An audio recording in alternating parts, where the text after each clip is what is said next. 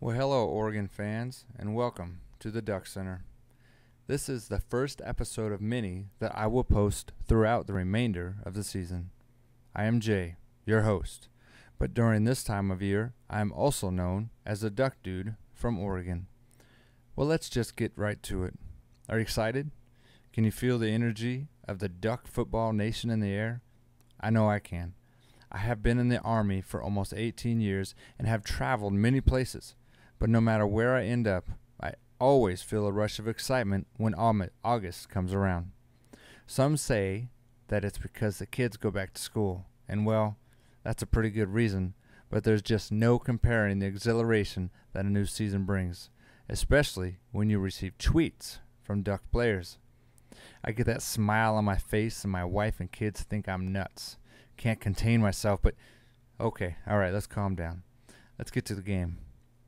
Our Oregon Ducks will be up against the Coyotes of South Dakota on Saturday, and this doesn't seem to be the greatest of challenges when it comes to the levels of skill and talent.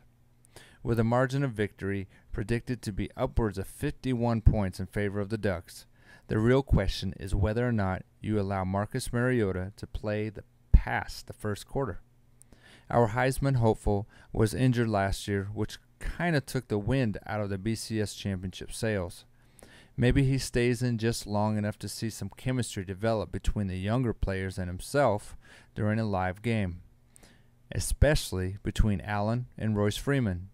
Speaking of which, is Royce Freeman capable of being the number one back?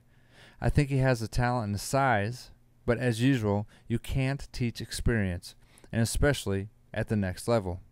I did have the opportunity to meet Freeman after the Army All-American Bowl here in San Antonio, Texas.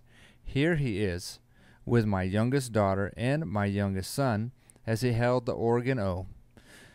Royce, if you see this, you have the skill set to play and be a star. Watch Byron Marshall and Thomas Tyner as they gained 1 and 2 years experience under their belt. You will be the number one back before you know it. To end this episode of the DuckCenter, I wanted the Duck Nation to know that if it wasn't for the injury that Marcus Mariota suffered during the Stanford game last year, he would have lifted the Heisman and not the infamous Winston. You can say, oh, you're a Duck fan, and that's why you would vote for him. Well, not so fast, my friends. The Heisman Trophy is for dominance and the overall person. Winston has nothing on Mariota. His off-the-field antics proves this.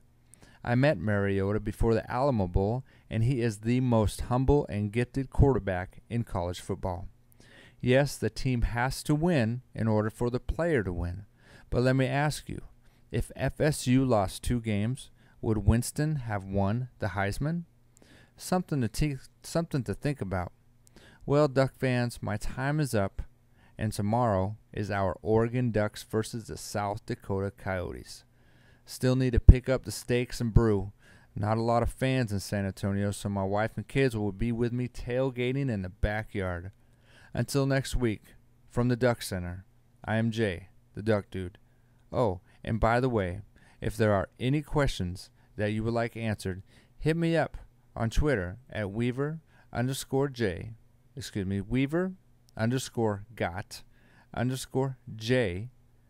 J's with a S. It's a Jordan thing. Go Ducks.